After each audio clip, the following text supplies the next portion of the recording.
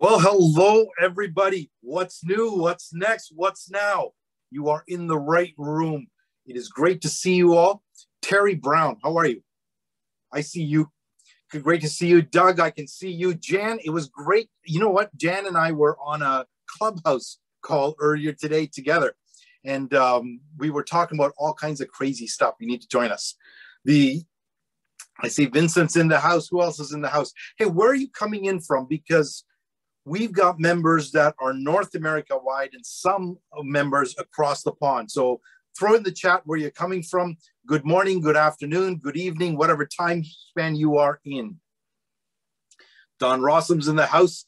Don is a Toastmaster prodigy. Isn't that right, Don? Good to see you, Christian. So we are really, really excited today. You know, that's Jennifer, you chose a song that called Courage. And man, is it a time when courage is needed.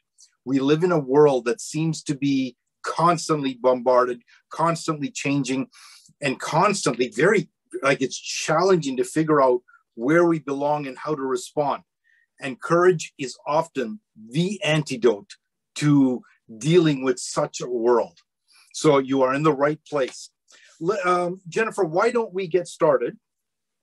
Let me just look in the chat here. Oh, we got people from Orangeville, Barrie, Vancouver, North Vancouver, Ottawa, Pennsylvania. Look at that, all over the place. It's awesome. Why don't we get started? Well, welcome everybody. My name is Niran Kulathungam. I am the Chief Leadership Officer for Real Estate Wealth Lab. Most of you I have met or spoken to, and if I haven't, we need to connect.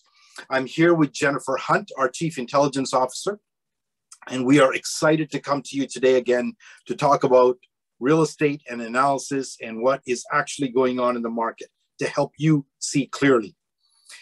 Couple housekeeping items. Now, I know that many of you have been with us for a few months, and you'll see this is a repeat, but because we have new members coming in every meeting, I just need to go over this again. So bear with me.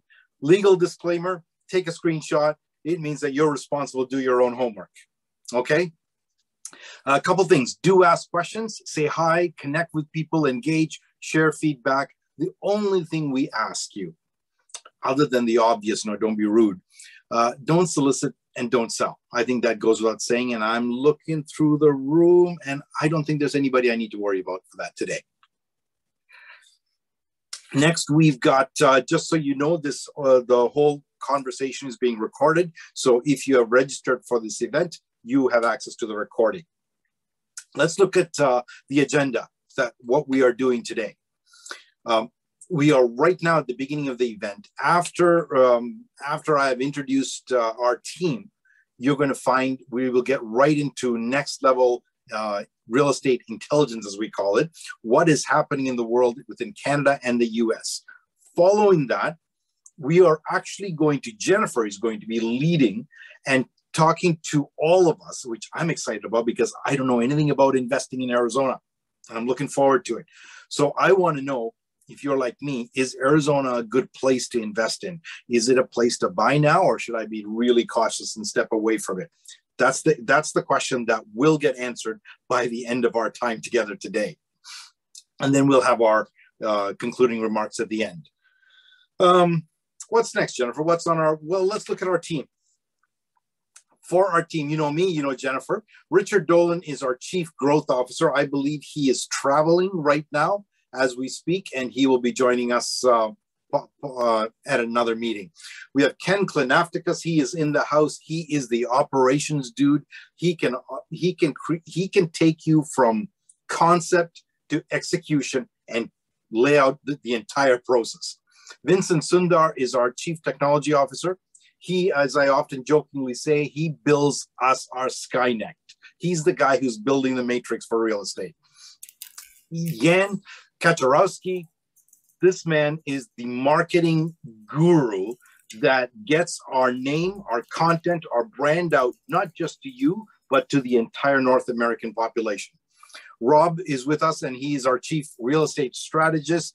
This guy is hands-on real estate in the trenches, and at the same time, able to come up with all kinds of unique ways of seeing things. And of course, most of you will know Paige because she is the head of our customer experience. So if you don't like me, don't tell Paige. If you love me, send her an email. What is next for us after this? Jennifer, it's great to have you. Why don't you come on in? Thank you. Yes, so wonderful to be here. Wonderful to meet all of you who are brand new. And in fact, I'd like to just take a moment to welcome Graham Wheaton, who just joined the Real Estate Wealth Lab membership. So thank you, round of applause. Welcome, Graham. We are delighted to have you here. So go ahead, Niran, and take us through what the heck REWL is anyway. And we won't be long, just a few slides, guys.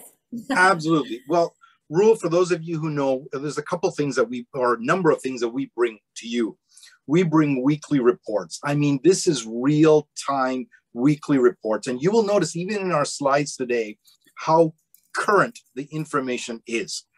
We bring expert commentary. We bring macro market trends to you, what's happening on the large scale. But then we also dive in deep to specific market analysis, to specific areas, to regions, to cities. We have regular live digital events, and we have masterminds where we can connect with each other. There's a portal that you can access, and there you will find all the stuff I spoke about and a bunch of calculators that will help you. For me, Jennifer, you know what the calculators do? It's not just analysis. It provides for me a template to put in all my numbers so that I can present to a joint venture partner something that looks a little bit snazzier than just an Excel spreadsheet. Oh, isn't that the case? Because you and I and most of next level investors, we already have our spreadsheets. We all are into our analysis and the ways that we've got to our minds to wrap our heads around deals. But that's not necessarily the best way to present to other people how they can see that information in a far more elegant way. That's what I use them for too. Absolutely. Great. All right, next slide then. Okay. Live Why don't you take us through? So we do have live digital events, and these are 3 events a month. So that's on every Wednesday except for the first Wednesday of the month. So the 2nd, 3rd, and 4th. Now, the Market Leaders Lab, you might ask what that is. That is where we have someone who's incredibly, doing extremely well in real estate.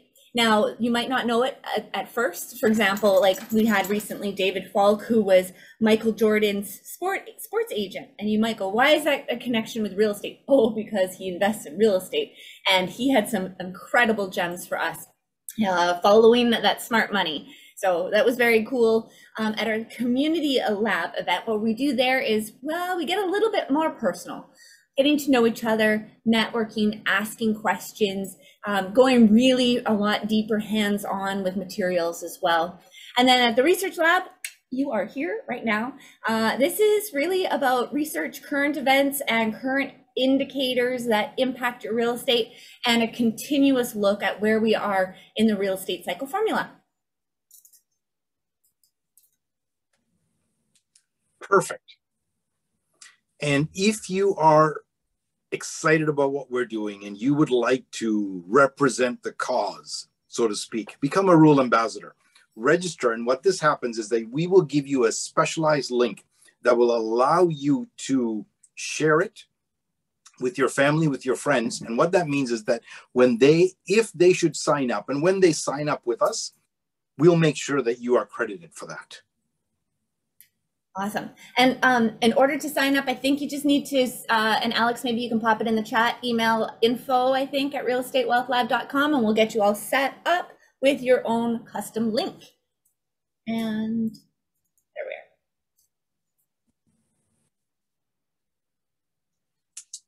And invite your friends. Yes, invite your friends. So Jennifer, I think we are ready to keep moving on this, are we not? Yeah. This is how you can get in touch with us. And I guess it's time to get right into the research lab. And before we get there, Jennifer, one thing I want to mention to people is that if you are taking a screenshot of something, or you want to put something out on social media, just tag us, please. That would be awesome. Oh, that's a great suggestion. Thank you. Yeah, that sounds good. Okay, so we're going to do something a little different at today's research lab. So get ready. I love that so many of you have your videos on. I appreciate it. And it's great to see Dawn, Natalia, hey Dad, Christian, Rick, Hugh. Oh, Hugh and Barry, so great. Jan, Pennsylvania, great to see you. Doug, oh my gosh, there's lots of folk on. Love that you're, and Daniel de Rosier, having your cameras on, because I'd like to see your faces when we talk about some of the stuff that we've got going on today. This is breaking news stuff. And so I will be engaging you in questions and thoughts and discussions. Not to spend a lot of time on it, but you'll see what I mean when I get there. So for those of you who have just joined, welcome Graham again. The real estate cycle is simply the business cycle of real estate. And what we need to do is understand the duration of it and when to be selling, when to be buying, when to be holding, and to ultimately prepare ourselves for the ultimate success. And our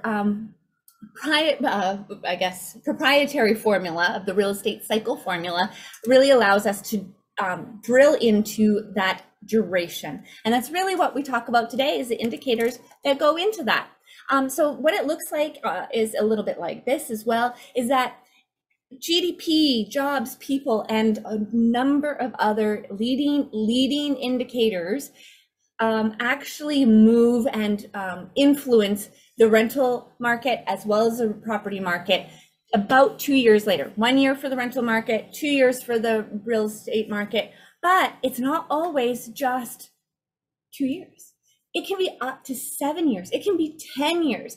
And that's that accordion, if you will, of what levers are in play right now, having a weighted impact that will be able to help us more accurately showcase how long a cycle will be. And that is very exciting. And that's what we're going to get into. But what are we talking about? We're kind of talking about some media, and why do we question what we see in the media? And I love this because this is a little cartoon of all these amazing journalists. They just get out of journalist school, and it's like the principles and journalistic principles and ambassadors to truth and voices to the voiceless and all these heroic, wonderful components. And then you see these kinds of headlines. I won't even repeat that, but checking out these actual watermelons and having clickbait and things like this. Litter of fruit, watermelons here. So those are the kinds of things that why I'm passionate about this, and why I'm particularly passionate about research for real estate investors, is that I've been doing this a long time. I have my master's degree in sensationalism and news and how it impacts democracy. And I have been told by a number of professors, but this one in particular was on my thesis, that it was my first draft, and I didn't have to even submit a second draft of my master's thesis. And he says, this is Dr. Gil Wilkes, thank you very much. Please continue to perform research because you're really, really good at it. I appreciate those words because they inspire me every day to do my best and deliver my best to you, because it's important. We've got things that are happening and they affect our real estate. So this is my ambitions, is to create, advise truth and show what's going on in democracy. So today we are going to start the research lab with political climate in Canada, because there's a lot going on. And I want to begin by saying that we started talking about emergency acts, emergency planning acts at the provincial level in September 2021.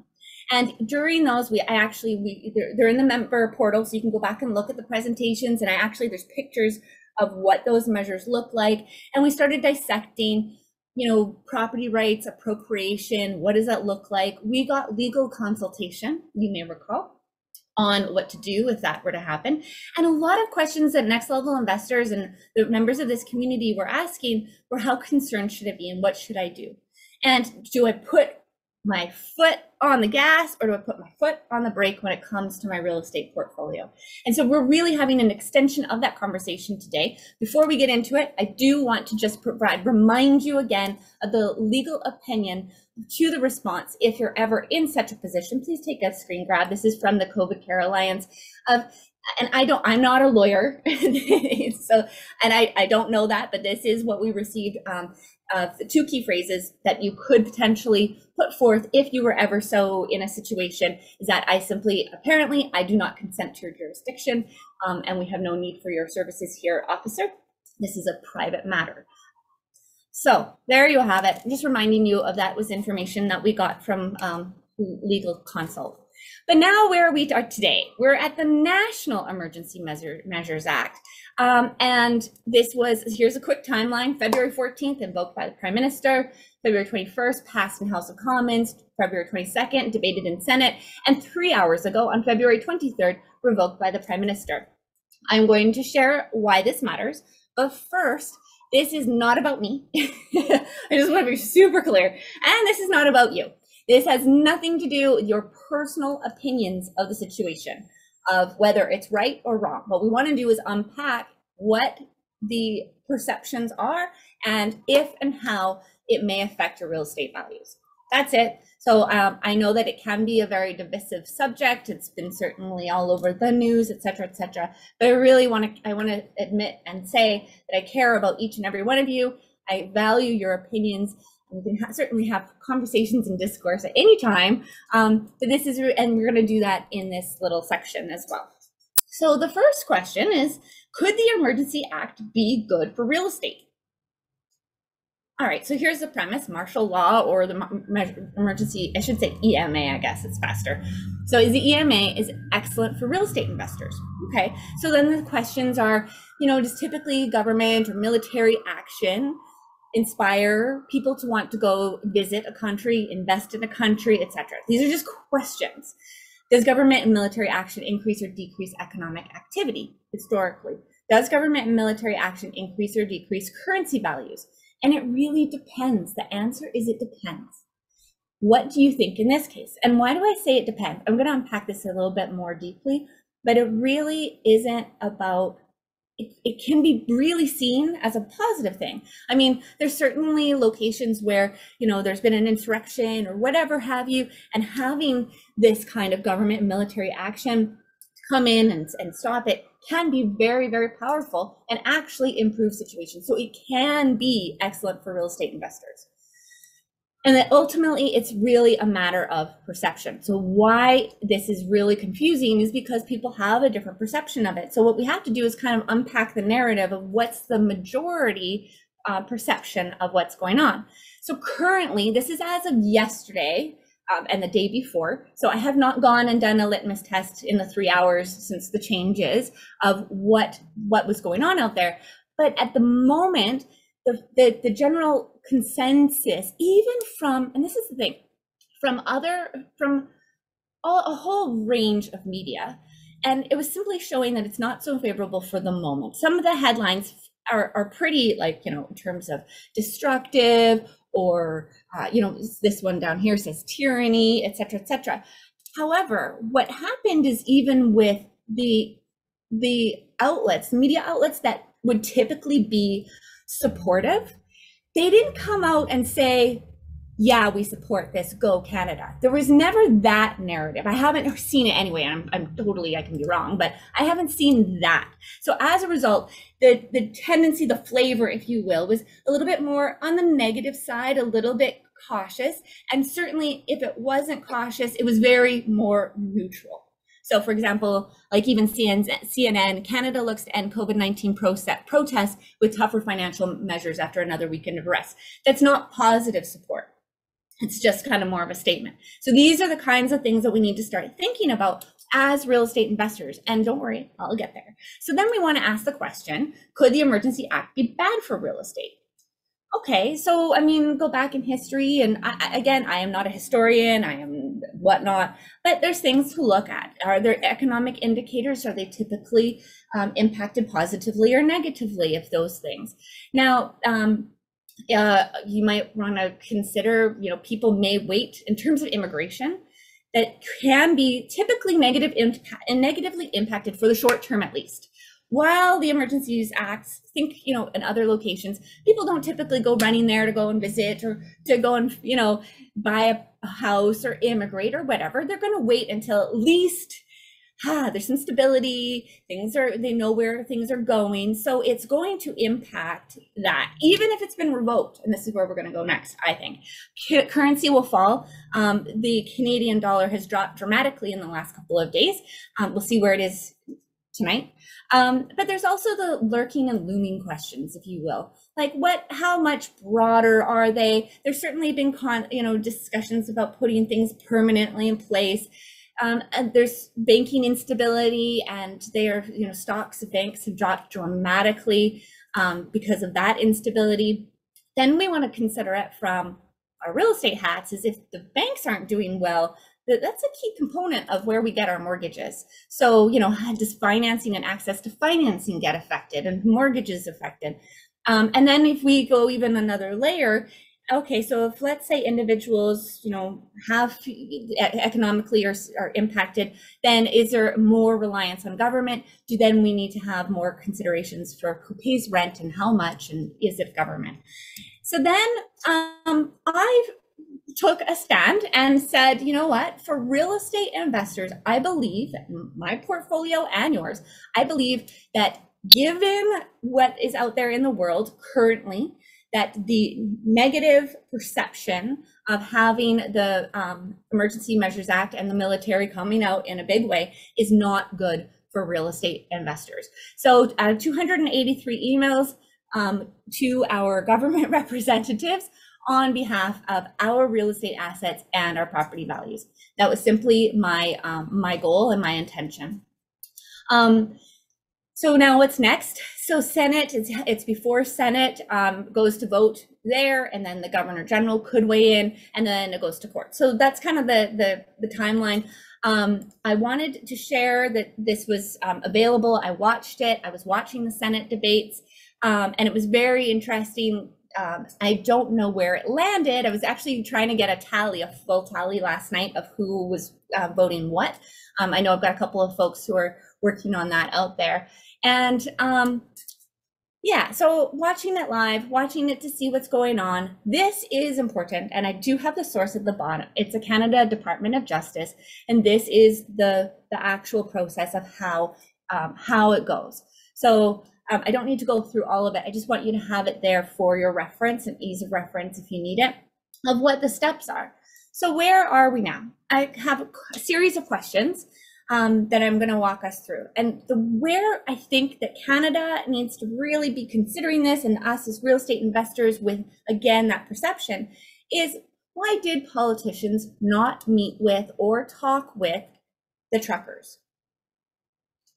Why did they not use existing laws and resources to proactively and reasonably de-escalate the scenario to where it got to this position? I'm genuinely confused and concerned.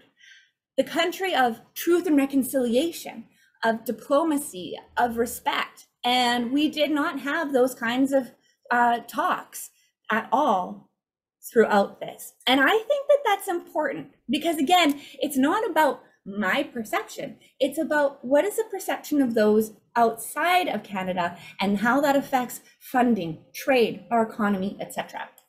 So moving in, yes, so it has been revoked. It was revoked this afternoon. Now, is that good or is that bad? I don't know. I really don't know.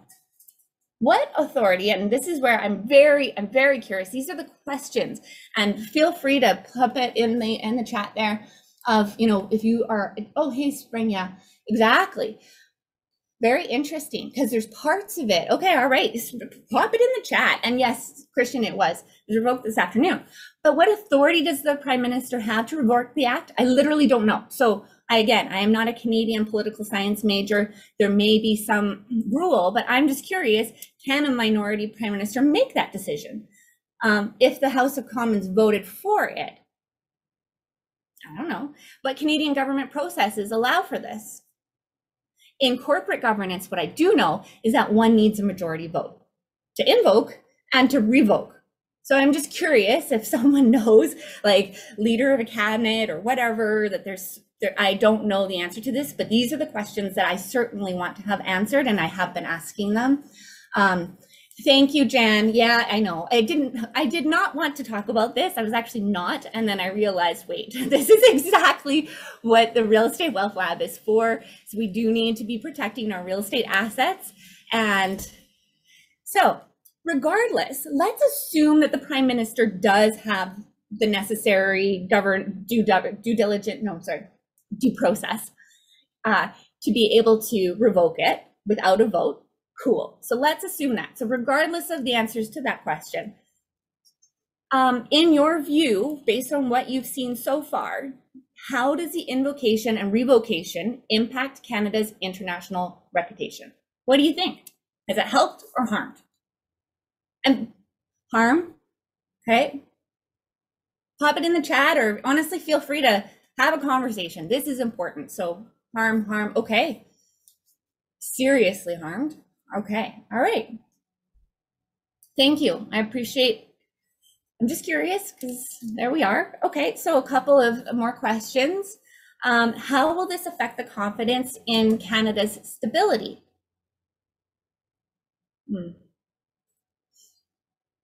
Okay, Maureen, perfect. Help. Great. Thank you for sharing. Got it. And I think that this is really cool because it is possible, you know, like, okay, there are certain folks out there who would say that, okay, no, this is a way of seeing the world that, again, it's all about perception of that this is creating stability, 100%. So again, there is no right. This is where we need to collaborate and just be following democratic processes. And that's kind of all we've got, regardless of our opinions. So how will investors and potential immigrants view this? Some may decide that they want to come to Canada even more because they feel that it's helped our viewpoint and our stability. And others will say, you know what, I'm not quite ready. I'm actually going to pull out. I feel like this is harmed. So again, these are just the questions. Most immigrants, Mark, thinks our laws are too soft. Right, okay. So there you go. That could be seen as, finally Canada takes on some action. Yeah, now I want to come. So that's possible. Patrick, I expect the PM read the tea leaves in the Senate and thought it would not pass there, so revoked it. Very good. That's an absolute possibility. Again, I have not tallied up the Senate votes, although I was starting to do that. But regardless, I'm just curious, does that help or hinder? Making sure that we go through all of our due processes. How does the invocation and revocation impact Canada's real estate business? Helped or harmed?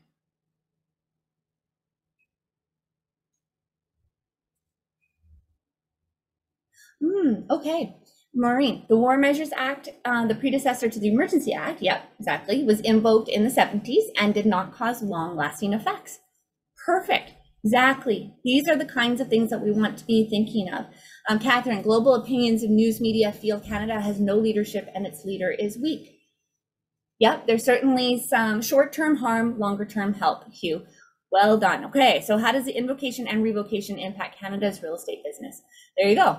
Short, that's very quick. So a little bit of harm in the initial, and now, okay, longer term, this will help.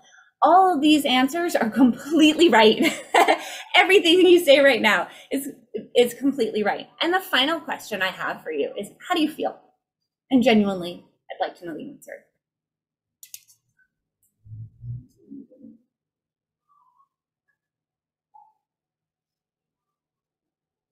Concerned, confused, frustrated. Thank you, Anita.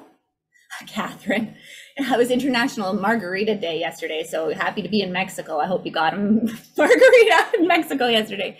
Ryan, yeah, okay, concerns about the leadership, if you will.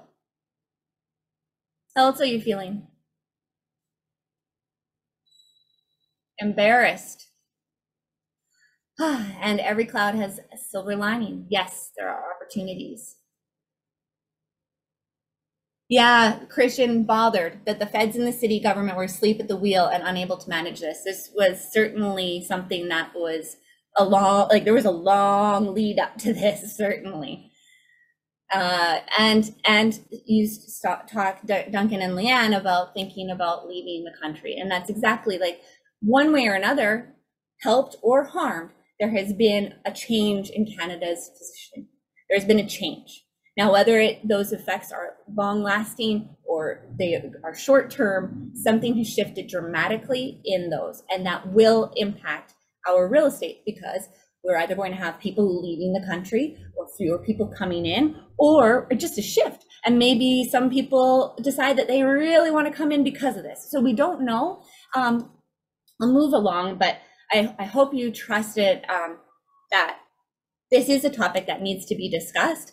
And ultimately, the general conclusions of Canada's Emergency Act and real estate, I would say, is that regardless of the invocation and revocation, the entire situation is unfavorable for real estate investors, businesses, rental and property markets for the time being. It has sent a precedent for invoking and revoking. Okay, so that means, that there could be something that could come again. Our stability of our nation and our democratic processes and our identity as communicators and polite, respectful communicators has been tarnished. It's certainly been called into question, no matter which way you look at that. I would, for me, would want to see a little bit more stability and a view of the actual impact about this before going on a real estate buying spree. That's all.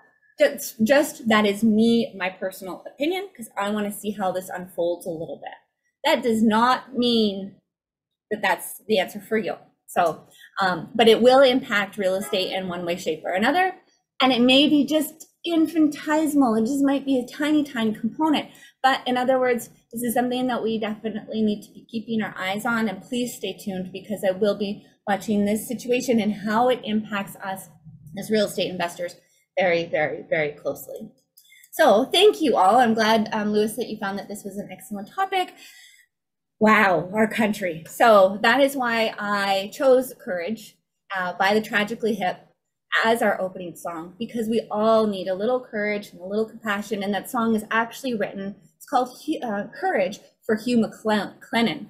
And he's an author, and it's about Canadian society being free. So free and having a good society. So there we are. That's all I got on that Jennifer, topic. Yes. I'm going to come in on this just for a minute. Sure. It's really interesting to me, the responses that came up in the chat, because it is really a picture of how I think that Canadians are feeling. There is, at the end of the day, regardless of what your political bent is and what your opinion is, at the end of the day, there seems to be a growing majority of people who feel confused, who feel conflicted. And most of all, people feel like they have lost. There's a decrease in the level of confidence in the leadership that surrounds us. If anything, the last 2 years have taught us is that leadership that we expected to be strong does not always behave in a strong manner, in a well-rounded manner. And as a result, people, I believe, have lost their faith in the powers that govern us. Given that, Jennifer, I think there's a great opportunity for us as real estate investors, and more importantly, as leaders within our own sphere. Yes. Here's what I find, that when confidence is lost, people look for safety. And when people look for safety in the money game, when confidence is lost, money starts looking for safety.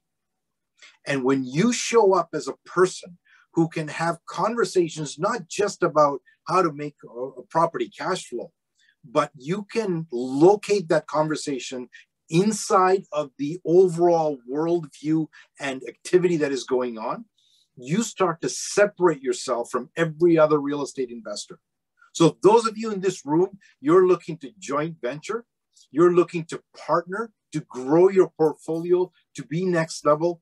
These are the conversations that lead to capital coming to you, not because not necessarily because you have a better process, but because you speak the language and address the pain and confusion that is already present in the community. So as the leadership officer, I just had to throw that in. I'm so glad you did, Niran, and thank you for regrounding us in that. I very much appreciate it. And if I may, I'd like to actually just address Mark Amiot. You asked a very, very good question, and it's very important. Like looking at this as a negative scenario, what could be the actual impact on real estate? And I love it. Like these are the exact questions. Like, how much could it reduce immigration by? And let's say you put out a scenario of, let's say it's 10%. We would still have strong demand and low supply. 100%. Canada has a very incredibly short supply, so it may not affect the real estate world much at all. However, I'm going to go back and remind us of those first two slides back when we were talking about the Provincial Emergency Planning Act in terms of rights and property rights and appropriation and things like this. I don't know. Also, as Niran eloquently mentioned, where there isn't stability, or certainly there isn't a perception of the right action, there you go, money doesn't flow there. And that means that it could impact our economy, it could impact jobs. I don't know, Mark, but it wouldn't just be that 10% immigration necessarily, right? So what are all those other indicators that come into play? And so again, these are early days. It may not affect real estate at all. But we definitely need to be asking these questions because political climate is one of those things that just like, wow, overarching all of our indicators and can wham bam affect anything at any time. So I just wanted to let you know that we're going to be watching this very, very closely to see if it does and how it impacts it. And yeah, Hugh, history has shown that real estate is a rock in both good and bad times. And that is the theme of the rest of today's presentation. So thank you, Hugh. So GDP, I'm going to get into all of, go back into the regular format, if you will, but that's a political kind of overarching theme that's going on. We're going to talk about GDP, jobs, population for US and Canada, and then the rental and property markets. And then we're going to get into that market analysis for Phoenix. So buckle up, ladies and gentlemen. All right. Combine, so we're going to switch gears a little bit, talk about the US. So can Biden flaunt the strongest growth in 4 decades? This is interesting. So basically we're seeing recovering GDP after a massive crisis. It's not growth. It's growth, but it's not like this is why we talk about the net, and I'll talk about that in a second. We talk about net GDP at the Real Estate Wealth Lab. 2020 and 2021 saw the largest increase in federal debt in decades. So that's interesting. And real wages plummet.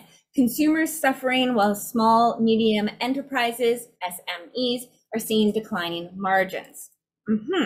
So we 100% agree that growth rates must be reviewed in context. And this is why we do focus on net GDP, heavily on net GDP. It's not always available, but it is a more accurate picture. And we have seen the devaluing of currency by printing money and circulating money, which has created inflation. And these are headwinds to an actual recovery, full stop. That's that's a major headwind. And real estate, back to Hugh, exactly. Real estate is one of the best assets that typically outpaces inflation, and it does typically performs well in both good times and bad. So we do stand by our expectation of a very long, modest stabilization and expansion period all the way ahead, with potentially a small softening for the economic recovery due to inflation, to curtail that, and to reverse inflation, and then also potentially a slight softening depending on immigration patterns that we're seeing in 2020 and 2021. So that would be sort of in the 2023, 2024. But other than that, it's looking like a very positive long uptick for about 10 years. Oh, Dad. Dad, what are you saying? Because of the shortage of supply, the economy has to fail a lot before the real estate market will see the results. Slows the growth in price, but a long time to reverse the effects on real estate. Very well said. Okay, yes, exactly. So real estate's a good place to be. So then another forecasters see slower growth in the first quarter. So this is again US GDP. They basically put downward revisions on their GDP as well as their employment objectives. So they went from it was supposed to be 3.9% growth, and it's been downgraded to 1.8% growth in 2022 Q1. However, if you look at Q2, Q3, it starts sort of really normalized for the end of the year. So a little bit of a drop overall, but kind of making up a little bit of it in Q2 at the moment. This is based on the Federal Reserve Bank. And some other individuals actually. So here's another data set in terms of mean probabilities for real GDP growth in 2022. So I went, oh yeah, because this was a survey of a bunch of forecasters. Oh, it was really good. It's now I'm remembering the exact article. Like, definitely check it out in your weekly newsletter, Real Estate Intelligence newsletter. It was really fascinating. And this whole mean probabilities is like, okay, so here's the current one is the blue and the previous is the red. That's great. So most are saying that they're thinking sort of that 2.5 to 3.9 growth for 2022. But notice that there's still some outliers. So that's interesting. So this is what I love getting into, like the actual biases of various economic individuals and forecasters. So I just found that fascinating, quite frankly. So better dwelling. Now we're switching to Canada's GDP. The Bank of Canada also quietly revised its GDP forecast to show a larger housing contraction. So they're showing that housing is actually going to be a big drag on GDP in 2022, which is interesting because housing is a major component of Canada's GDP. So they're suggesting, though, that annualized quarterly GDP reached 5.4% growth for Q3 2021, which is a substantial increase. And it would have been even higher if housing didn't drag the growth lower. So here's what they're saying. Okay, so they're showing that the economy showed some strong momentum heading into 2022. This yellow here is what they're showing for the housing, just sort of that the right scale, and then they're showing that it's going to be a lesser percentage of the economy, and it's going to be dragging our GDP down.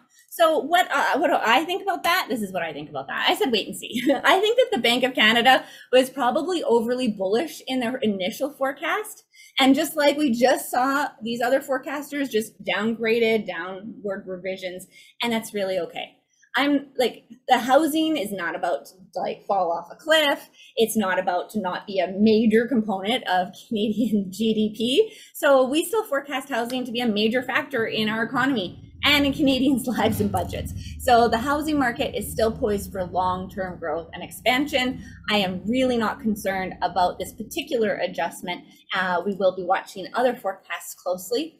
And then this one is fantastic. It is Canada's economy peaked way before the pandemic when measured per capita. So you'll recall just moments ago, I said that we really like to look at GDP at net. So the actual amount, is it improving? Because it's usually a percentage of growth. So did it improve enough to actually be growth, or is it just sort of like false growth because we're still underperforming? That's what I mean by that, the net GDP. So another way to look at GDP is not just the regular old real GDP. We got to get some context, and this is per capita GDP. So they're showing that Q3 2021 real GDP was up 1.3%, 3.4%, whereas per capita GDP quarter over quarter was up only 1.09%. What the heck does that mean? So really, it means that according to this study, nearly 1/5 of growth was due to the population, not the productivity. In other words, and this is a really cool graph, and I'll go into it in a little bit more detail, but we want to be watching this red line. The red line is real GDP, and per capita GDP is the blue line. And when the blue line is above the red line, essentially that means that we're being pretty productive. We're not relying on our GDP to be based on population only. And so what's happened is that real GDP has gone above our per capita GDP, and that's where we start getting into less of productivity. So the conclusion is it's still growth. So there we are. Canada's GDP is still growing. It's just a little bit less growth. But it is important to look at what that means. So population, not productivity, is leading GDP growth. So that means that there's room for improvement in our economy. It's nothing to be overly concerned about right now. If this continues as a trend, however, it would be something to better understand in terms of our economic activity and productivity. And so again, this is why we look at net GDP, and we have never accepted at face value, and certainly not from one source, looking at multiple sources with their biases in mind, we've never accepted the GDP, which is quote unquote a vanity metric, according to other sources, at face value. It is a leading indicator for rental and property markets, so we want to have as accurate a possibility as we can see so that we can forecast our rental and property markets 1 to 2 years down the road.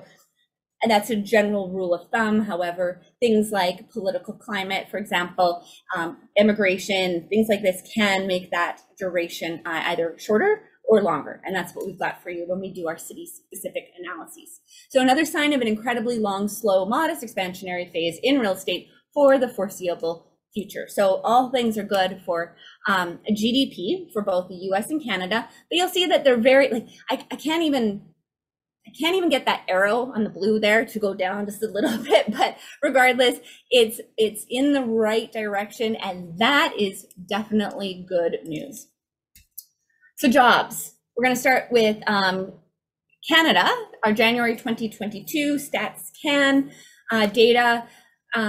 Interesting that January 2022 participation rate is higher than January 2021, just by a slight little bit. But here's where I really think is helpful. Here.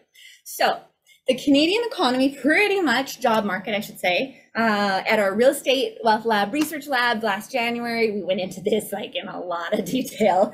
But essentially we reached our pre-pandemic job market.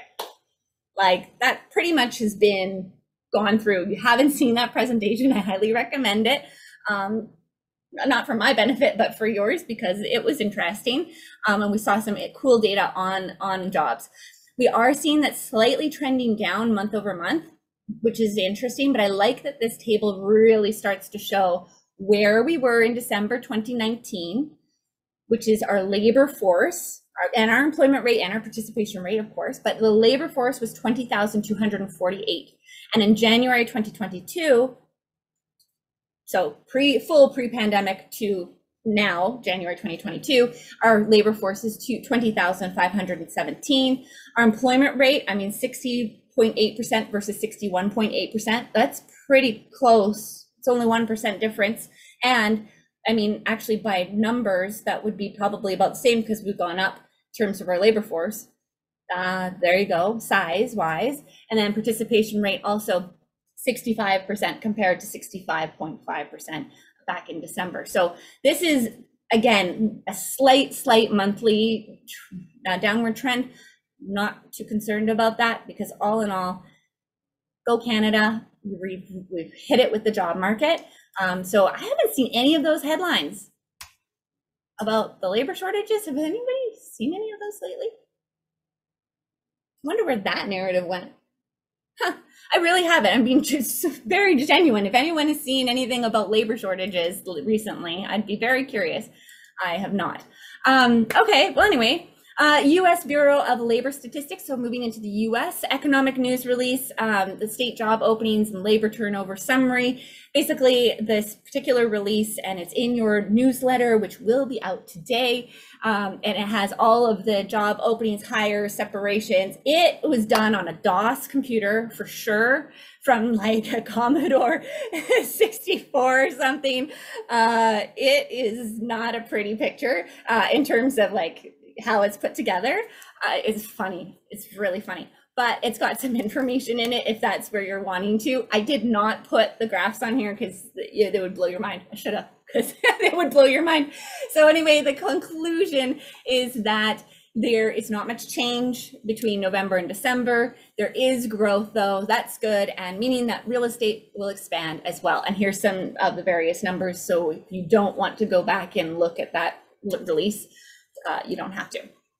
So similarly, again, with the sort of jobs, pretty flat, not a whole bunch of growth, but certainly it is growth. So it's just modest. It's just slow. So there we are. I'm just reading, Catherine, how accurate the labor stats are when people lost employment due to mandates are not being counted in the unemployment. Oh, I don't know that for sure. That's interesting. I'd be curious if they're not being counted. Oh, because they wouldn't be in the unemployment data because of the way that they were classified. Is that what I'm hearing? Huh. Interesting. I don't know. Huh. So people, now we're moving into another leading indicator, which is always so important. And we're starting with America, the states. Americans are leaving and where they're headed. So this is very similar in, we have the U-Haul report, both in Canada and the US, which shows where people are moving. United Van Lines does their own study, and this is their 45th annual. And work was still the #1 reason why people moved. However, the shift, this is important. The shift is while it's #1, work is #1, a new migration trend has occurred. And that is that people want to live closer to their family. And that is in part influenced by the restrictions. People want to be able to be close to family. So that's now at 32%. Now, I love it. So where are they headed? Where are they going? So Cotton Eye Joe, anyone? Do you remember that? Where did you come from? Where did you go? Okay, so why do I sing like this crazy girl here? Because this is important. It's an opportunity versus a risk. So this is a cool study that tells you, okay, where did you come from? You've got your inbound, people are coming here, cool. But also your outbound. Where are they going? So where did you come from and where did you go? Because you want to know, one is risk and one is opportunity. So I'm only showing here the inbound moves, and Arizona is highlighted. And yes, you will see that there are doubles, like 18, 10, 10, 10s, and some 3s. Those are ties. It's not a typo. So just so you know that. But yeah, so here's some of the, like the #1 inbound moves, Vermont. Okay, if you're thinking about investing in Vermont, you'll want to check that out. I don't know the other factors, but that we could maybe do a market analysis on that. Why are people moving to Vermont? South Dakota, South Carolina, Florida, #5, Idaho. I mean, Boise, Idaho is the highest ranked real estate in the US, and they have great fries, which I appreciate. Boise, Idaho Fry Company, fantastic. And Arizona. So Arizona is 18, 54%. So we're going to talk about Arizona a little bit. That's why that one's highlighted. Because you can see that there's trends that happen. So the US president's economic strategy explodes public opposition to migration. What? Okay, this is interesting. I don't need to, I think I should probably go to the next slide. It'll be probably easier to say, but 9% of Americans only 9% of Americans want more immigration. 35% want less immigration. Now, this is according to a Gallup poll of 811 adults. So what, like, does 811 adults actually really constitute like a fairly sizable data set? I don't know, but this is what thank you, Jan, I concur. It doesn't, I think it's a little bit too small of a sample size given that it's a huge, huge, huge country. And immigration is a pretty impressive and important topic. So regardless of this data, it's interesting, you know, are people wanting more immigrants or not? It can affect policy. And in an era of public opinion poll politicking, I just said that, you know, maybe this would have some impact on potential policies. I don't know that, and I'm not suggesting it should, but I want to point something out, and this is a quote: the extraction migration economic strategy. So this is within the article, it talks a lot about this and what extraction migration economic strategy is and what it means and why it's important to you as real estate investors is because it is about expanding the nation's consumer economy with more cheap workers, high occupancy renters, and government aided consumers. So this is a strategy that some governments take, the extraction migration economic strategy. Canada, I would say, is partially this. However, they've got it at a different level because they target more of the economic class immigrants. But this concept of high occupancy renters is very interesting, and those would be customers. So we just want to keep that in mind. Immigrants need homes and rental homes to start, so they could be potentially your tenants. And at a minimum, again, this is an American policy, so strategy, I should say, economic strategy, is at minimum they would increase the pool of potential clients, whether they're immigrants or specifically your tenants. In other words, it increases the demand for your total product, your rental market, and therefore your prices would be pushed upward. It would be easier to fill vacancies, et cetera, et cetera, et cetera. So it is neither a buy or sell. It's only FYI only. Again, it's a very small sample pool, but what's interesting in that article is about that actual strategy, the extraction, migration, economic strategy that could be truly fueling the rental market and real estate market in the US. Now, on the flip side, in Canada, this is an awesome infographic. They're just great. So way to go, Stats Canada. You did a good job. Immigration, I should say, Canada. Just showing some of the data points and whatnot. So whether you agree or not, immigration is good for real estate business. And why do I say that is because there's also a lot of debate on whether or not immigration is indeed good for business, or the economy, I should say. I'm not here to debate that or have that conversation, but it certainly is good for real estate business. Because more people means more demand for a short supply and a place to live. So with low supply, all that puts upward pressure on prices. So that's all very important. But right, back to this, and just referring back to that political climate section. Again, I don't know if there's going to be any impact. It may draw people to Canada even more. So what we need to just be looking at is that net impact. Where, if there's a decreasing population, would there be downward pressure on rental and property markets? Yeah, maybe. But are we actually likely to see that? No, not very. So again, just stay tuned, something to have in the backs of our minds. So population on the whole, I know that Canada's targets are massive. And I do actually, I'm going to go back to this. There is a lot more to unpack in this particular thing. We have limited time, and last time I went 2.5 hours, so I'm trying not to do that again for you this time. So this is in your weekly newsletter, and I actually unpack it quite a bit more, especially when it comes to the target. Please look at the target here of the 2022-2024 immigration levels. So up to 451,000 in 2024. So pretty consecutively increasing. And like I mentioned also that 60% of admissions are in the economic class in Canada. Again, that's different than that extraction, migration, economic strategy that the US typically employs. So something just to keep in mind in terms of who your clients can potentially be. All right, inflation. I am not doing a deep dive on inflation. It is rising, rising, rising. We talked lots about it at all kinds of other research labs. So that at the heart of it, as many of you know, at the heart of rising inflation is monetary policies that printed money, circulated it to individuals, and that is literally the only cause of of inflation. And I have much more to say about that.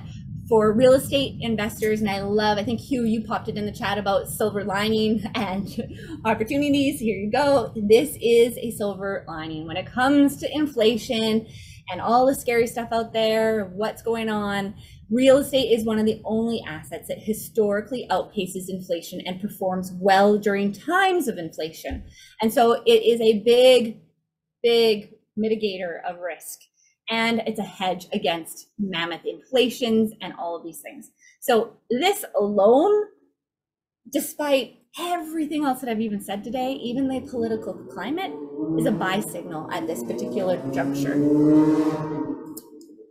All right, it's definitely a hold signal.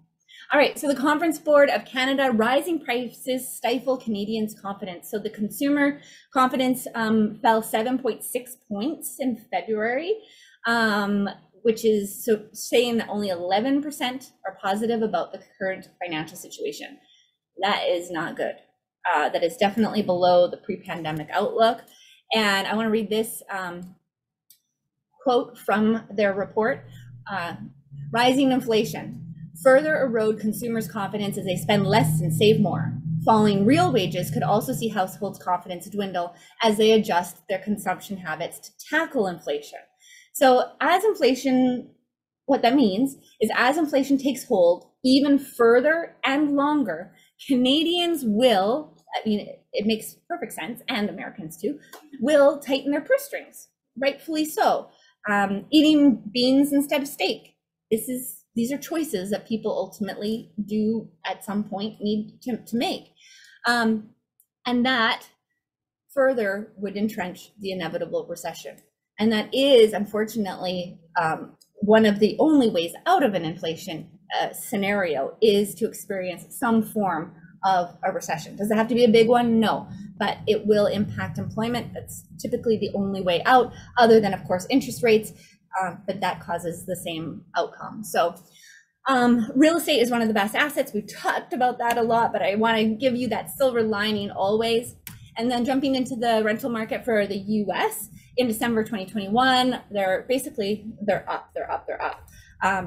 Oh, I've got a really good one in just a second. Yeah, okay, so they're up. I'll go ahead. Why your rent is going up. This is fascinating. Okay, I know I'm jumping ahead. We know rents are going up, but in cities like Florida, they're like, cities, sorry, that's a state, but there's cities in Florida that are going up like upwards of 30%, et cetera, et cetera. Most are not. They're sort of saying 3.5 and 13%. It's kind of like the annual rent growth, but this is cool. I did not know this. So most rent reports apparently, and this is not gospel or anything like this, I will definitely look into it further, but apparently most rent reports don't include renewal rent rates, which are lower, right? Because if you're renewing, typically you don't go in and get your brand new market rate, you're only kind of raising it a little bit within market realities or within rent controls, whichever is available. Or they don't include mom and pop properties. So they have higher rent rates because it's not showing the renewals that are lower. It's not showing mom and pop properties. And 60% of rentals in Canada, if not more, are mom and pop properties. So that's interesting. Whereas CPI data reports does include a survey of sample of renters from all kinds of buildings, asset types, including mom and pops, and includes renewals. So there are lower rent rates. So that's interesting. So just in terms of how is that data captured, but regardless of the rent data, it is where it's coming from and how it's curated. It is a hold signal. This is definitely going in the right direction. February of switching over to Canada, similarly, the average rent is up annually as well as month over month. I love this graph. So I hope you do too. What this is showing is the average rent for all property types by month from rentals.ca. And it's according to their listings, by the way, so it's not everything, but it's an interesting, what we show for our real estate cycle formula is that typically rents are impacted about 1 year after an economic growth spurt. Will go up, or a decline, they'll go down. Typically, that's approximate. And guess what we had, of course, in April 2020, we had the largest drop in GDP ever due to the government restrictions imposed due to the COVID-19 situation. And exactly 1 year later, the data points show, hey, it pretty much hit April 2021, all-time low. Guess what? We started to see GDP starting to come up, some growth, still not net amazing positive growth, but getting into the right direction and starting to rise. So we are gaining back just about getting towards pre-pandemic rates in terms of rent rates. So these are buy and hold signals. This is good that we're moving in the right trajectory, and the economy and the leading indicators remain in place to show that for a long time. Moving into the property market, and then this is in Canada, the Toronto and surrounding areas need 30% more new housing units per year to meet demand. Nothing new here. We definitely know that, but it was an interesting study for sure. Demand continues to outstrip supply for US real estate. Same. So they're saying at this particular study, 26% year over year that inventory was down. So again, these are buy signals, because when we've got an imbalance of supply and demand, and when we've got an imbalance of supply and demand, what will happen is that will put upward pressure on that property and those prices. So all in all, what it means is that home prices have nowhere to go but up.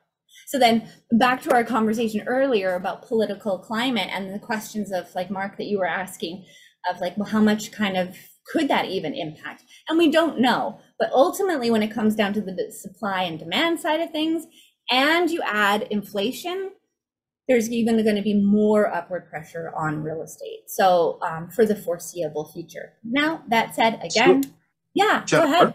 I'm going to jump in here just to clarify or ask a question. When I look at the data that you're presenting, it seems to me it's obvious that real estate is the best asset to get into at this time. Now, you mentioned consumer confidence. Is consumer confidence lower right now? Is it being driven by actual numbers, or is it being driven by the narrative that kind of exists in the atmosphere? It's probably both. I mean, that would be the realistic answer. However, it's driven by actual numbers. So the dollar doesn't go as far. And like I said, individuals are making, and I come back to like steak or beans, but individuals are having to start making choices like that. Without the wage inflation that's not keeping up with inflation. So your wages don't go as far as they used to, and the money, you need more money to live, and that impacts consumer confidence, and it impacts, I mean, that view of the stability and future finances of Canada and of the US really right now. It's not very high. So, does that answer your question? It does. Thank you. Awesome. Cool. And wrong way. Oh, there we are. So we're almost at the end of this section. So our conclusions for our market analysis, our macro market analysis for Canada and the US, is that in Canada, we've got to just check out this political climate, full stop. All of the other indicators, as previously mentioned, are still showing exactly what we're going to show in the US. I'll get to that in a moment. So notwithstanding that, it is a long-term expansionary period, slow, modest growth, with the exceptions of potentially a slight softening in 2023, 2024 for inflation and for immigration impacts, potentially. So it's a buy and hold. It's buy and hold, or hold what you've got. So one way or another, that now is a great time to be in real estate and to keep your portfolio stocked. Watching how, back to Canada, other than that, because it's the same for Canada, except we just wanted to make sure that the perception of how the Emergencies Act is being navigated, how that plays out, and then we can fully determine if it has any impact on our real estate. So, thank you. And now, Niran, any other questions? I see Spring, you asked about the 405 for Canada or the US. It was 451,000 immigrants for Canada in 2024. And just a little bit less than that each year. So around 430,000, I think, for each year between now and then. That's a lot of information, Jennifer, and thank you. I was thinking to myself, while you grab a drink there, a well-deserved drink, I was thinking that given that consumer confidence is down, I think, again, it allows us as people that provide housing to actually enter that conversation. So while rents are continuing to go up, if we were even to couch it that, we provide, LED lighting so that the cost is less on the client, that those things like that, it actually enters the conversation that's already going on in their minds and sets us apart, and at the same time provides real service in real time. I love that. I love that. Being really proactive and giving wonderful service to our clients while also solving their problems and ours. That is leadership. That is win-win. So thank you for sharing that, Niran. Really appreciate it. And I love that you said just have a drink. I just want to acknowledge this is water. And Jan, I would like to say a huge thank you for those beautiful gifts. I did not have a teacup at my hand, and Jan actually sent me 2 beautiful teacups. So I will be able to have tequila in a teacup later on, or just tea. But at any rate, so thank you. Really appreciate it. All right.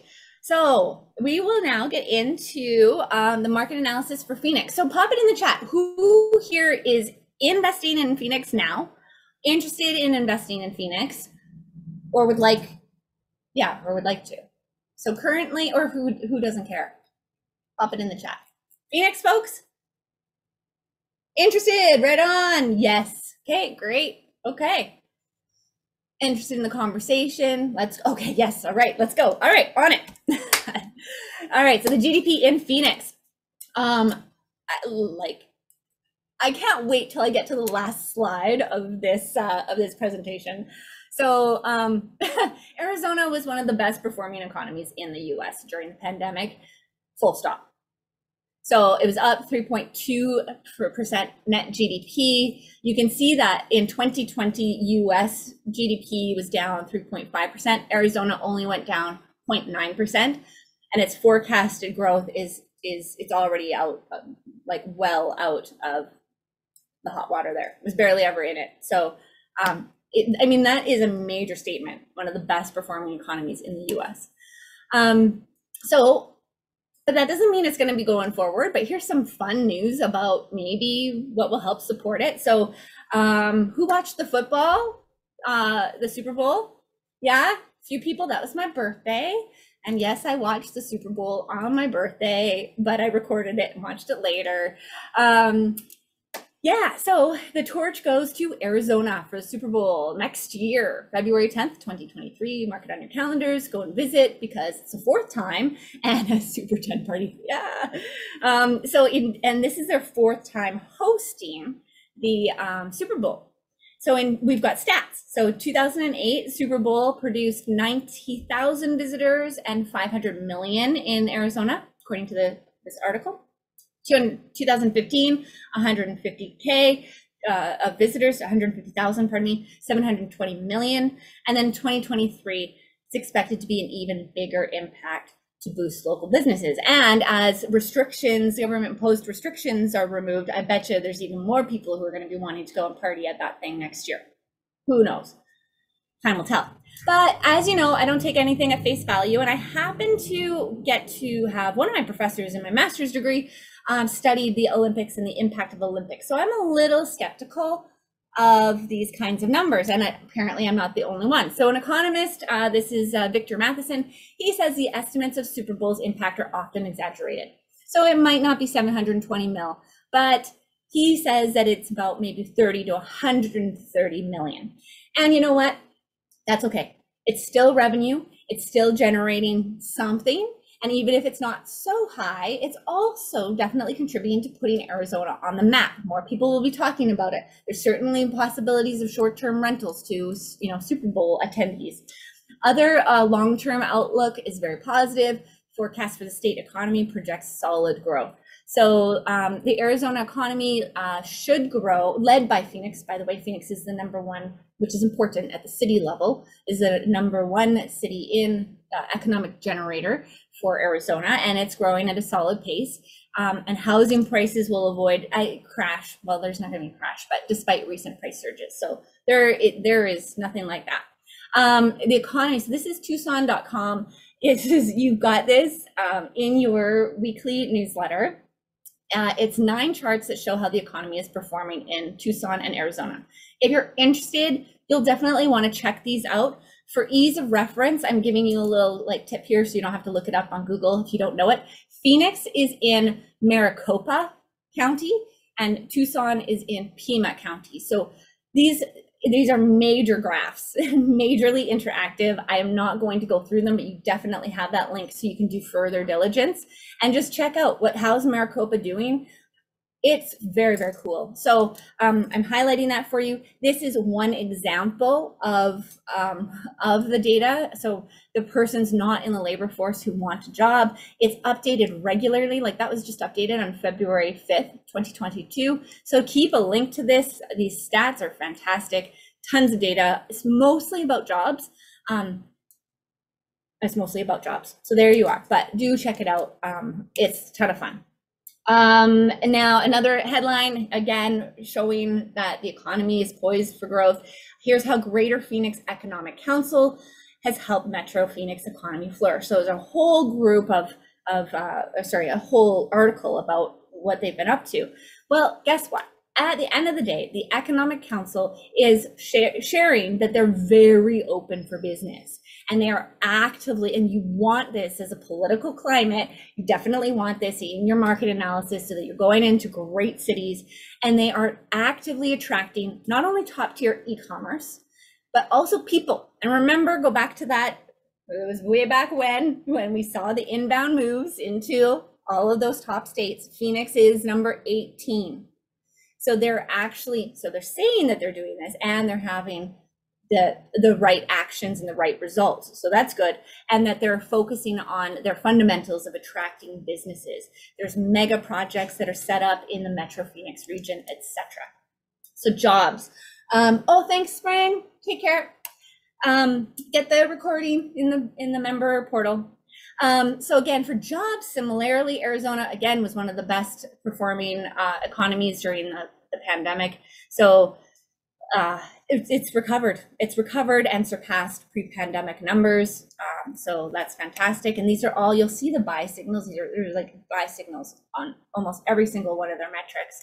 In fact, all of them. So unemployment rate, you do want to see this going down. That's why it's down, but that doesn't mean it's a negative thing. It's an inverse relationship. So it's on the right trend. Let's put it that way. What's interesting is that Phoenix has previously had you want to look for a diverse economy, and previously it was a little bit more based on construction and real estate. And this is now shifted even more so into science, technology, finance, healthcare, leisure, hospitality. The more the diversity, the better for definitely mitigating risk. So another buy signal. The Arizona economy nears pre-pandemic norms as unemployment rates decline. So, okay, very good. Arizona operating at 97% of where it was in March 2020. Arizona economy is ranked the 5th best in the nation. And Arizona is doing more than most states for job growth, 95,000 new jobs for 2021. These are all incredibly positive outlooks for the economy, which means that it's good for your real estate. So you can see in this particular graph, we're really like in a very good situation. It's pointing to major recovery in jobs. If you can see this unemployment rate chart going down like that. So then when it comes to people, as I mentioned already, it's number 18 in terms of inbound moves, according to the Van Lines report, but it's also been on other reports, the U-Haul report, etc. So there's no secret here that whichever company they're using, they're moving to Arizona. Check this out in terms of the 2021 population growth rate. US was 0.1%. Arizona was 1.7%, and Phoenix outpaced them both at the state and the national level at 1.8%. In 2021, their total population reached 4.9 million. That's Metro Phoenix. And that is good. You want to be looking for, big cities like this that are affordable. I mean, it's just, these are all the right metrics, all the right times. So there again, another article reiterating the data and whatnot in terms of its population growth and 5th largest by city population, etc. This is another fantastic graph showing the 10 fastest growing US cities. So again, there's not much more to say other than the population is growing and it's one of the fastest in the US. So revitalization. Oh yeah, okay. So here I wanted to talk about this because I've looked at the real estate market in Phoenix. I went and did some diligence there, specifically, I think it was last year. Yeah, it was last November, something like that. And I was looking at multifamily apartment buildings there and checking out the neighborhoods and doing my diligence as well. Fan-freaking-tastic, fell in love with it. However, I had one question that I needed to find out for myself, and it was water infrastructure. Oh, so it's just a little yellow flag that water is an incredibly important, okay, by the way, Phoenix has exceptional infrastructure. Like, it is the best I've seen in any city, in anywhere in the US. I'm not kidding.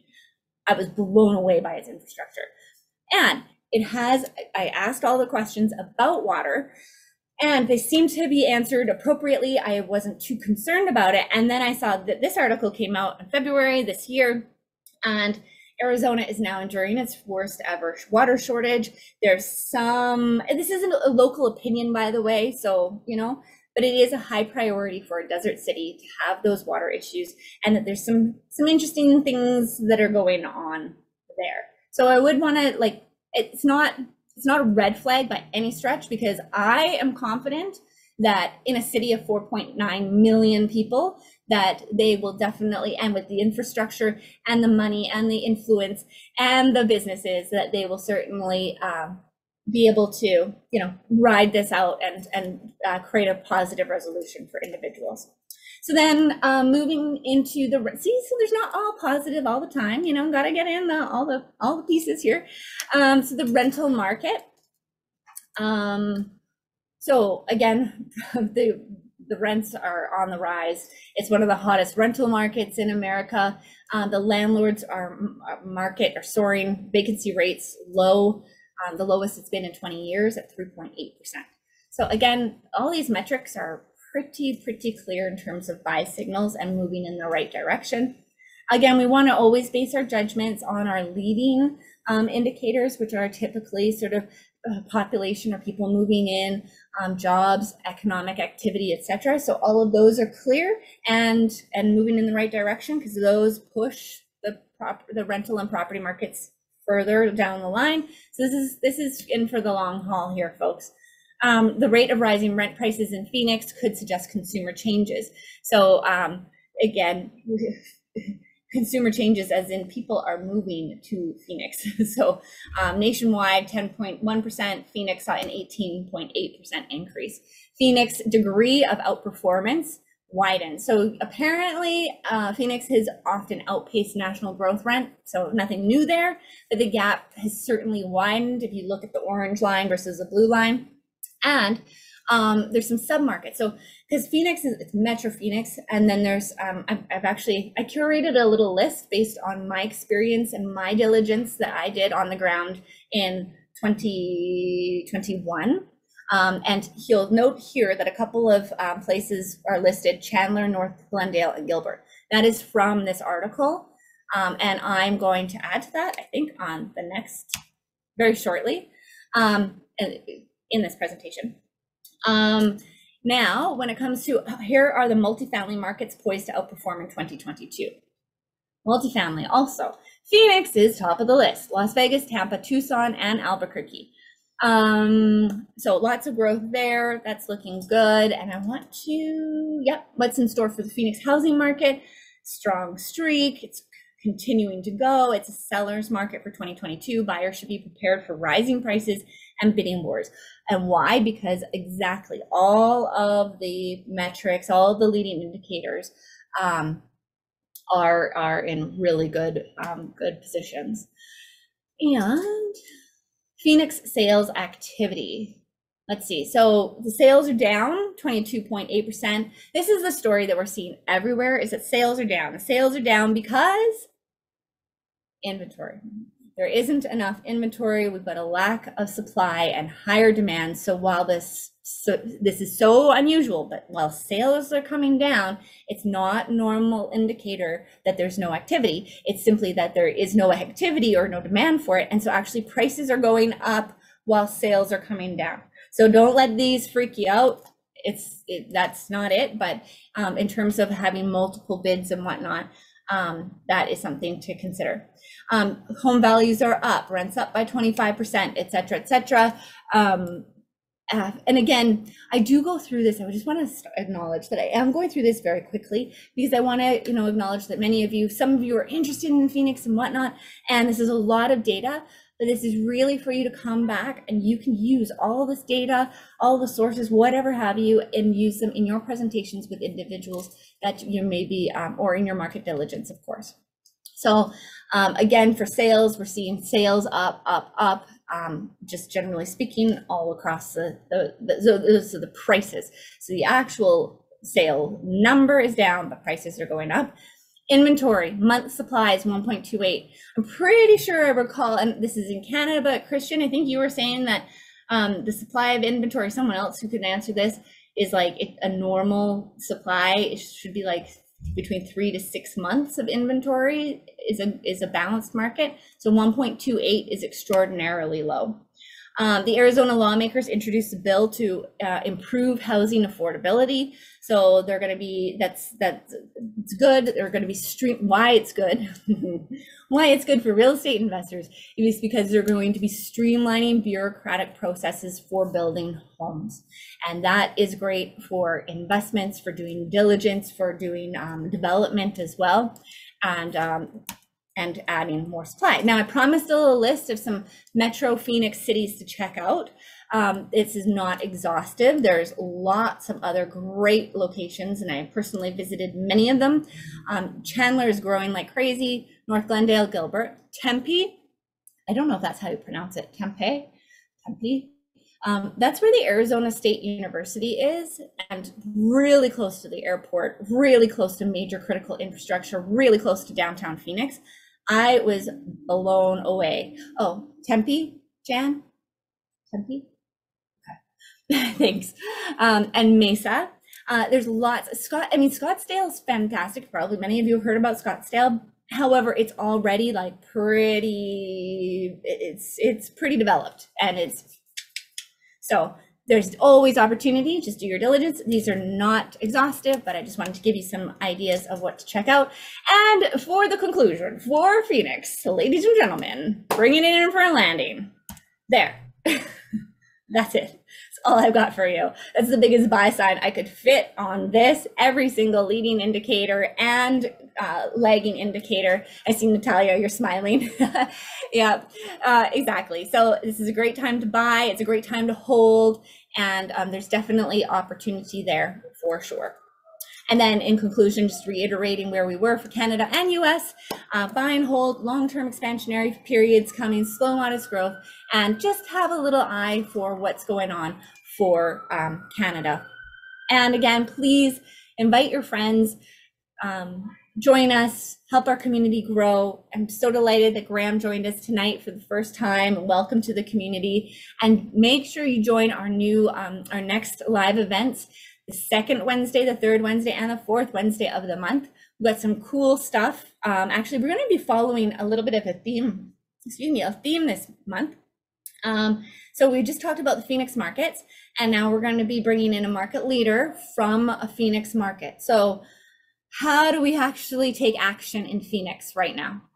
That's what we'll be having, and then our community lab will be diving further into that so that we can take advantage of the market analysis. Now, if it said sell, we wouldn't be bringing on someone from Phoenix or in the Phoenix market to talk about that. So definitely very exciting for folks to come and join us. And yeah, please reach out to us. And I'm going to open the lines for just any conversation that we may want to have with regard to Q&A, et cetera, et cetera. Mark, you're asking for an average cap rate in multifamily in a standard neighborhood. I love that question. I have it on a spreadsheet and I don't remember it, but I definitely did a cap rate spreadsheet. I can pull it up if I can find it, but I can get it to you. But I don't remember it off the top of my head from a year ago, sorry. Maybe someone else knows. All right. Well, thank you again, everyone. Catherine, do good research on neighborhoods in Phoenix. Depending on the neighborhood, you may have much higher property taxes for things like, yeah, very good. do your neighborhood diligence for sure, and definitely ask questions as well. Eve, good questions about the Emergency Act. Only the government has the answer. Very interesting. Well, how do I want to respond to that? Maybe I'll just remind everyone that the government works for us. I know that sometimes we may forget or whatever have you, and that may not be a popular belief, but it is. And ultimately, as they're politicians, so their business is politics. Their business isn't business. Their business is politics. Their business is being voted in and keeping their jobs. They're very vested in keeping their jobs. So as a result, as Canadians, as citizens who vote, it is literally, we can make a change and we can influence government to do what we want. And a couple of questions that have been brought to my attention. No, actually, I brought them to my own attention. I'll be really straight up here. Is like, where have referendums gone? It's one thing to have opinion polls, which there's no way to run a country. But what about putting some of these things up for referendum, given that politicians are indeed about keeping their jobs, and that's their focus. Therefore, we do have an influence. And if we don't have an influence, then we can certainly have and ask for referendums. I remember having those lots when we were younger. Who's going to Phoenix? Sorry, go ahead, Niran. Jennifer, I was just going to say that I need to leave because I'm catching the red eye to Phoenix in a few minutes. So right on. Okay. But, hey guys, oh my gosh, let's do it. Let's do like some sort of on-site. I'd love to meet you in Phoenix. Who would like to do some form of like real estate summit, get together, bus tour? Yes. Bus tour. Anywhere in the US right now. Florida, Phoenix. I'm in. Pop it in the chat if that's something that's interesting to you, and maybe that's what we just got to do. Okay, well, I wouldn't have this ready for March 1st. Hey guys, I know that we're the dream team for sure, but so you can go to California, Allison, and then come meet us at another time. So Florida, yeah, I would love to. Texas, okay. Well, I think we have some marching orders. That would be fun. Anguilla. Yes, and Hawaii, of course, too. But yeah, that would be great. I will put that to the team. Hey, guys and gals. Yeah, it's about time that we get connected and hang out. And I'm a big fan of bus tours and getting our hands, like seeing projects and getting a feel for the neighborhoods. And I mean, I learned so much just going to Phoenix last year and understanding how that market works and what's important to people and whatnot. So, so you're not catching the red eye tonight, Niran. No, but Jennifer, I do want to say in conclusion here, as we wind the call down, a couple things. One is that if you have some comments to make, feel free not just to put it in the chat, but we can bring you in, I think, Jennifer, into the call to have, you can speak to us and to the group directly, for those of you who are so bravely inclined.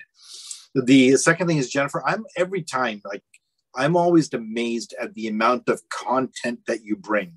And it's not just data, it's extrapolated out into what does this mean for me as a real estate investor and a leader in my field.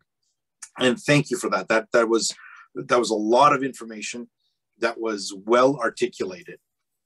Lastly, I want to say that those of you who are in the room, I'm noticing in my conversations with some of you within this room and outside as well, that there's a lot of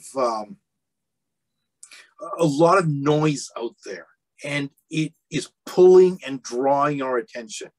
Keep your focus, your eye on what is important. Keep your eye on what is crucial and what really, really matters. And that's done by looking at the actual data and by hanging out with people like you that are going to push your eye to what's crucial. Because when you do that, you get to turn up as different in this world as a leader in your field. And if ever leadership has been needed, it is now.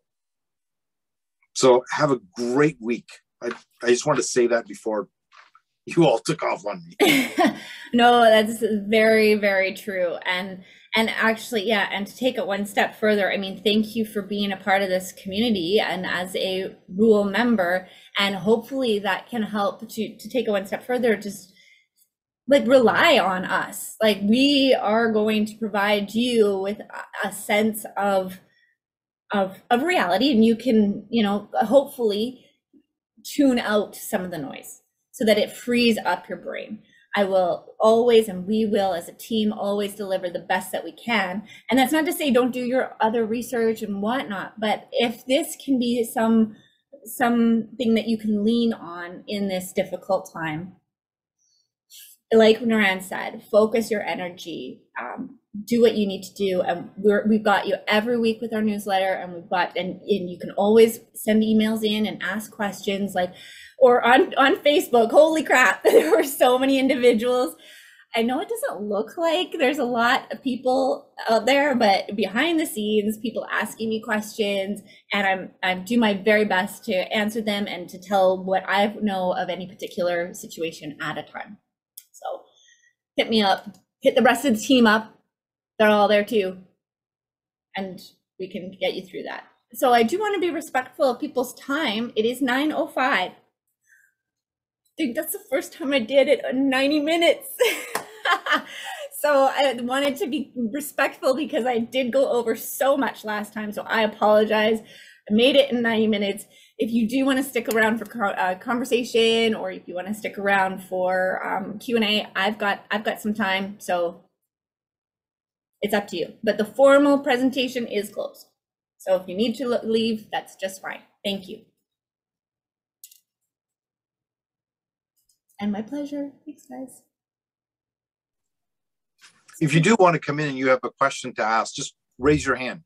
We'll see you. You can use one of the actions to raise your hand. And can they unmute themselves? No. Oh. They raise their hand, and one of we need to unmute. I see. Because I'd love to, if we can maybe get that going, that would be great. I know Vincent's got something to say. I can see it. And I see Duncan and Leanne are raising their hands. Perfect.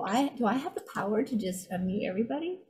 Oh, there you go. There you go. Hey, guys. Hello. Hello. How are you, Duncan and Leanne? Hey, yeah, good. We've been looking lately, doing some research on investing in the US. And one thing I've just been working on today was mortgages, financing for Canadians down in the US. Is anybody working on that right now? Yeah. What do you mean by working on it? Know about it, or working on making it easier? Because it's not easy.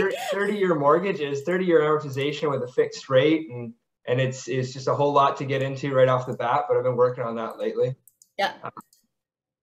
What's you guys' experience? Have you guys been able to get financing as a Canadian, or have you had to open up a corporation to pull financing? Well, I love all these questions. All of the above is the answer. And I'll let other folks speak, but I'll speak to my experience. Is that the very first property I actually had to buy with, I bought it with a Canadian line of credit, and I bought it cash, quote unquote. I bought it cash because I had a line of credit in Canada. And then subsequently I've been able to source, I had private financing for another one in the US, and then, but I had that in a corporation, and then recently refinanced it under my personal name because they wouldn't even touch it with a corporation. It wasn't good enough. It would be like a 40% loan to value or something. And as a Canadian, I think I only got, I was able to get up to an 80% loan to value, but it does change in terms of loan to values. But one thing I do want to mention, and I'd like to get the time to actually create a glossary of all the terms that are different in US, because there are plenty, and what they mean and how they work. And because you're talking about the 30-year amortization and the fixed rate, I just want to also mention that can be really freaking amazing. So one of the things that I love about American mortgages over Canadian mortgages, and my very first property was in Detroit, by the way, when I was 23. And how did I get that? I got a traditional mortgage, and is my dad still on the line? So my dad and my stepmom lent me $10,000 and I got a mortgage in the US. And what I learned is that American mortgages are fixed for 30 years. They do not, and the term is 30 years, most of them, 25, 30, whatever you get, but the term is the same. So that means that you're locked in for the entire duration of that mortgage. That means that in 5 years from now, or 10 years, or whatever you lock in Canada, you're not up for renewal. That house when is you're yours. done, you're done. You're one and done. And then I think that is, I mean, of course you can refinance and do things along the way, but if you don't want to, you don't have to. And I think that kind of level of stability and sleep at night is fantastic. And so actually a lot of people have been asking me questions, and I appreciate them, about like, well, what's mortgage rates going to do for the US? Like if they go up, what's it going to do for the US market? And one of my responses is nothing. Think about that.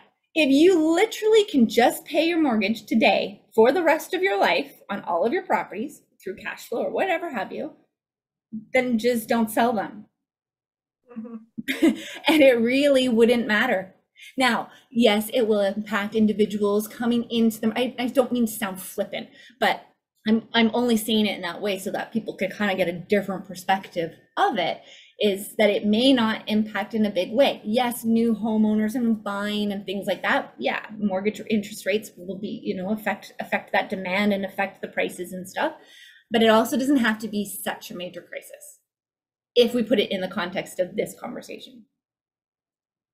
Yeah, no, makes sense. And we're honestly looking at doing the same thing, setting up a line of credit in Canada, buying in cash, and then seeing where it goes. Just the same as what you said, seeing if we can make it work in a corporation down there, and working through the interest rate on the 30-year. If you can get it fixed, that's great.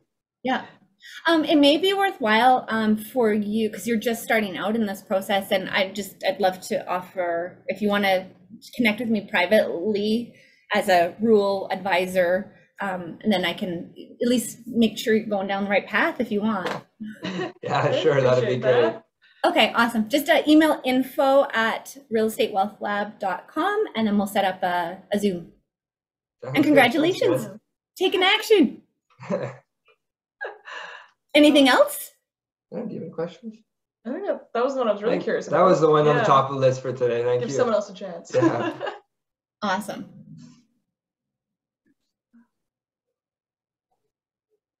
Oh, Allison, now everyone's asking. Oh shit. Okay. You're right, Allison. That's fair. So, okay, so we need to do an event too to walk through it. Yeah, okay, well, we can do that. That doesn't, still contact me, Duncan, and Allison, we can talk about it too. I'll hold that promise for sure, and we'll obviously dig into this even more. And especially now, isn't it? Interesting. Okay. Anybody else? Raise your hand or pop it in the chat to be unmuted for questions.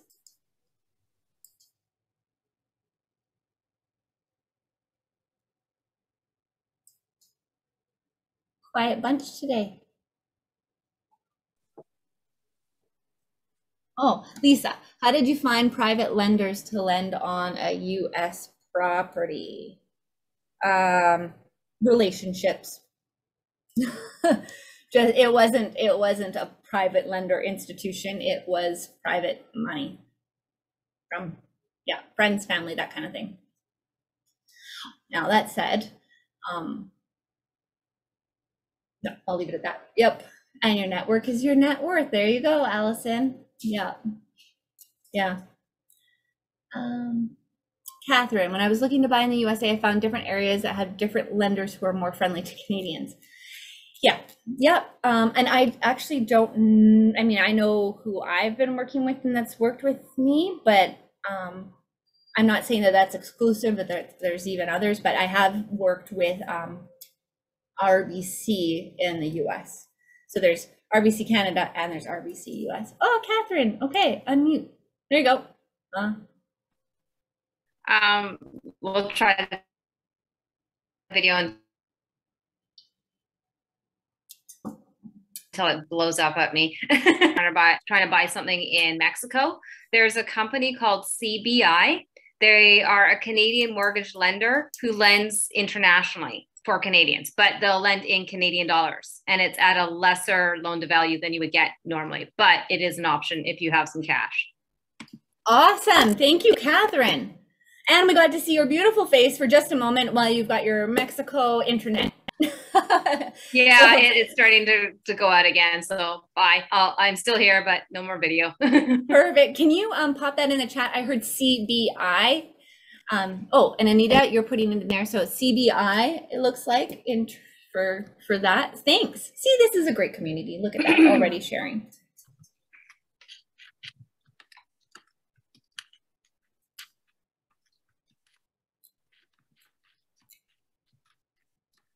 Lisa, you're asking, do they have to be US citizens? And I think that's with regard to CBI. I'm not sure.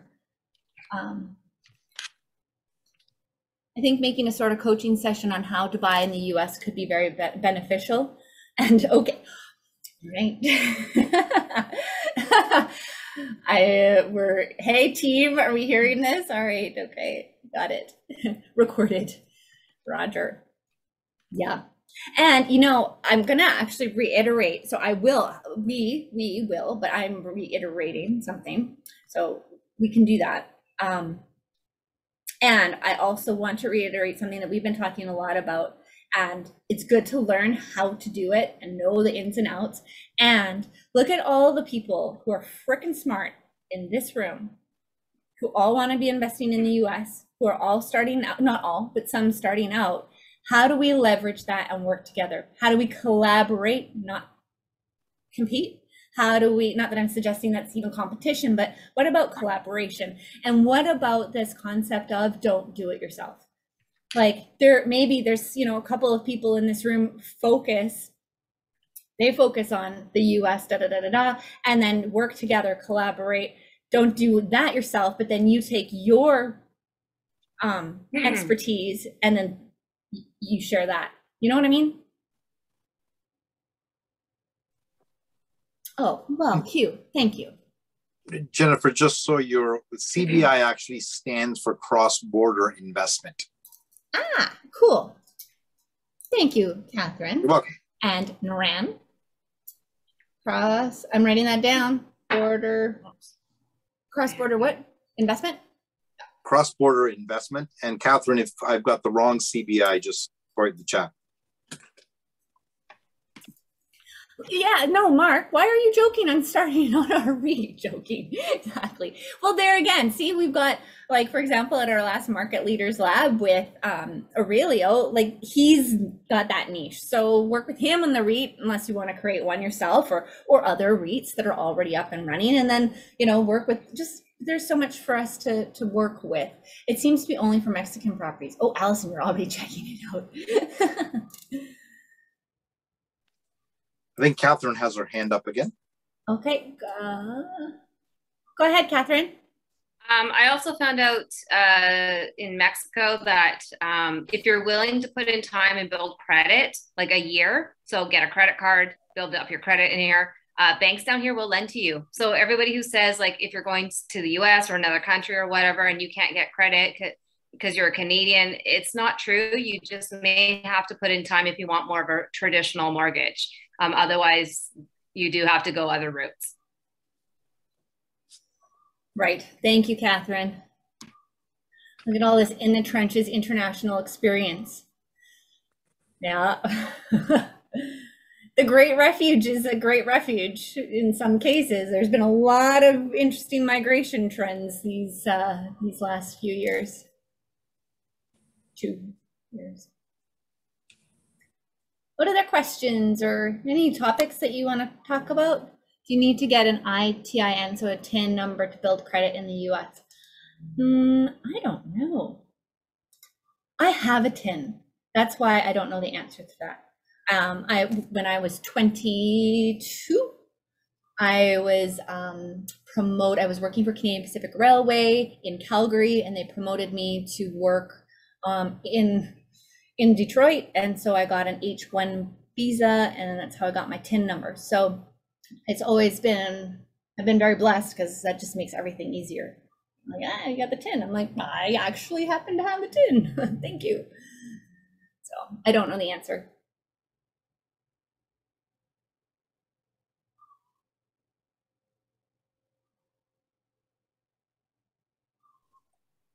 Okay, well, what, go ahead, Niran. No, I was going to say, I believe we are at the end of our event. And although we still have 40 people on this call, I think nobody wants to miss anything, just in case. I know, right? So maybe what we could do is, well, we've got our community. So what I'm getting the sense is everybody wants like a group hug here. And so we've got our market leaders lab on the second Wednesday. Our community lab is going to be the following Wednesday. Remember, the community lab is far more interactive. So we'll definitely have it set up if we can, folks, the Real Estate Wealth Lab, to make sure that we can have it so everybody can be unmuted at their own leisure, if possible. That would be great. And we'll make sure that we try and take more time for Q&A. So, you know, depending on how things go, so that we can have more conversations. You can make that commitment. Hey, Niran? That sounds great, Jennifer. That sounds awesome. Thank you very much, everybody. You've been an excellent listeners and participants and action takers in this group. Yeah, and thank you. I've actually just taken all of the chat notes and I'm going to go back and read through them. I do that after every call, by the way, to get your ideas, to get your information, like not your information, to get your ideas, to get your insights into what you want to see next. And then also, particularly for today, I just want to go back and get a litmus test of, you know, some of what your questions, the answers to the questions that I was posing earlier with regard to political climate. So just remember, the Real Estate Wealth Lab has your back always. Absolutely. And those of you who live in the GTA, Toronto, Canada, if you live here, send me an email. Let's get together sometime at a pub or something like that. Now that the restaurants are open. Niran is our designated extrovert. Yes. Believe it or not, I am not one, but I do love small groups of people. So there we are. And I love large groups of people. So perfect. Okay, well, yeah. Thank you everyone for joining us, and take care. We'll be in touch very soon. Again, share this with your friends. Make money, become an ambassador, get your membership for free.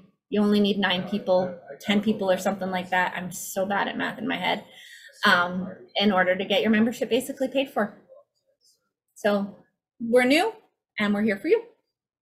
And have a wonderful day. Bye, everyone.